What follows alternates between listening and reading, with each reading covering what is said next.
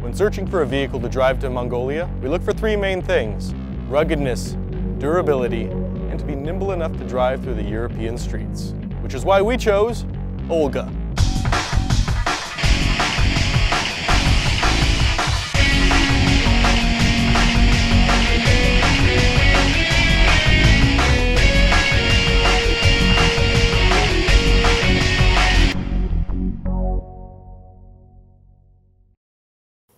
I'm Chris. And I'm Steve.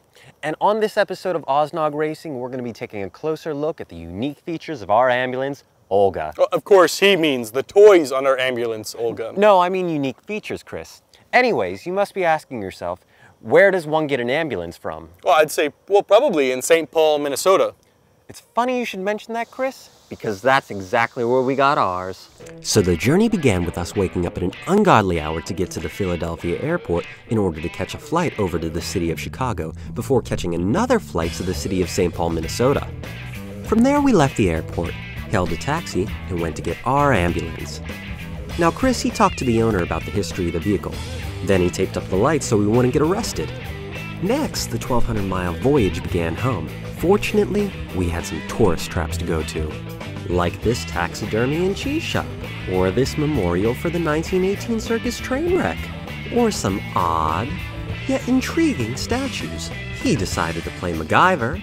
Well, I contemplated my questionable facial hair. Now enough with the interesting stuff. Back to Chris. Now this 1990 E350, may not be as nimble as I said she was, but this medical maven has some other amazing capabilities.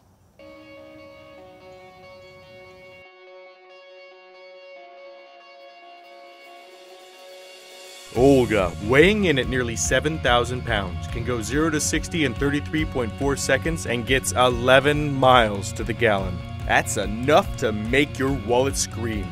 All this to feed the 7.3-liter diesel engine hiding under this monster's hood. Olga is large, loud, and American. Can she corner? Oh, no. Can she navigate rough terrain? Well, probably not. But can she wake up your neighbors at 3 a.m. and drive them to the edge of sanity? Absolutely. Now, what Chris is forgetting to tell you is something very special, and it can be found in the rear. Now, when you think of an ambulance, you think of medical supplies and gurneys, but not this one. It's been modified by the state of Minnesota into a SWAT vehicle. Let me show you. The inside of Olga has been equipped with tables and chairs like a command center. It has extra outlets for computers and storage space for tear gas. And as cool as owning a SWAT vehicle is, it's not the most practical choice. In fact, it's terrible. It takes up too much road, eats up too much petrol, and quite frankly, when we go to Russia, I think they may declare war. War be damned, we're driving this ambulance through the Ural Mountains, the Gobi Desert, and on the Autobahn.